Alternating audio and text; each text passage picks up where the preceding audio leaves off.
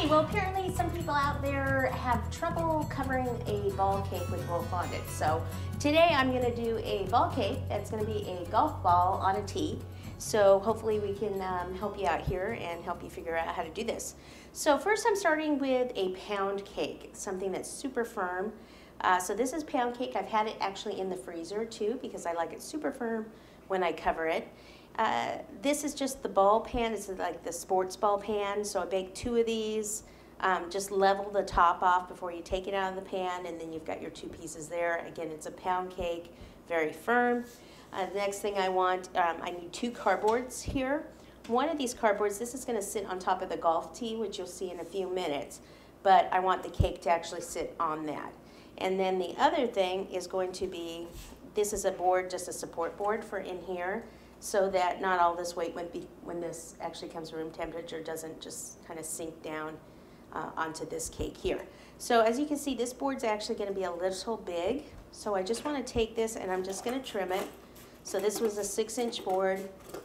These cakes are about 6 inches, but usually after you bake them, they're a little bit less. And so just kind of make it like this, like so, and like that.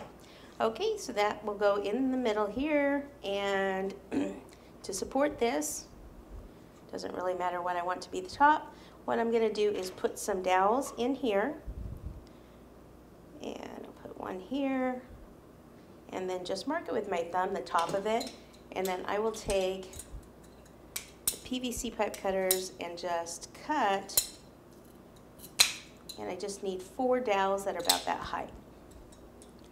Okay, so there's 2. Hold on to both pieces so it doesn't fly across the room.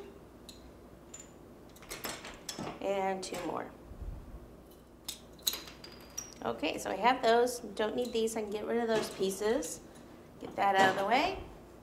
And I will go ahead and insert these 4. It's pretty close to the middle because I don't want them coming out the side here, right?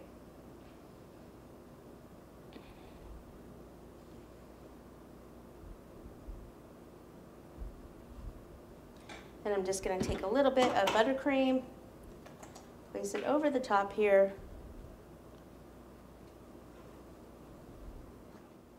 and then place the board right on top. Okay, a little bit more buttercream there. This is going to sit on top of that. Put a little more, like so, just like that. Now I can go ahead and place it on here if I want. Like I said, this is going to be the tee. I will need to cut this down a little bit more, so there's not really going to be a lot of cardboard there.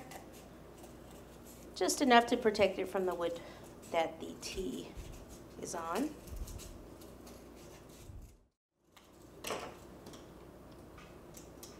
Okay, something like that's probably going to be good. Get rid of that. Okay, and then this is our setup here before we go to ice that. This is just a wood board. Mine is just a rectangle, so it's just a piece that I had. So it's 13 by about 11. Like I said, it was just already cut in this size. You could do a round cake, you could do a bigger, or a round board, or you can do a larger oblong board. And if you need more cake, you can actually place a cake over the top of this and then make a longer golf tee, and then have the ball cake up here, and then have a sheet cake down here or something for the greenery. So you want the board to be at least a 1/2 inch thick so that you can actually put some screws in it. This green thing right here, this is in the sprinkler department, and this is actually a sprinkler head. It usually has a little centerpiece in here that's gold. You just take that out and then just screw 2 screws in here through the board, and then that's set. Then the next thing you need is a sprinkler riser, so same department. They come in different heights. This one right here is a 6-inch riser. So get a 6-inch riser. If you can only find one that's higher, you can actually cut it down with the PVC pipe cutter. So this actually will screw in, and you want to make sure you screw it in pretty darn tight.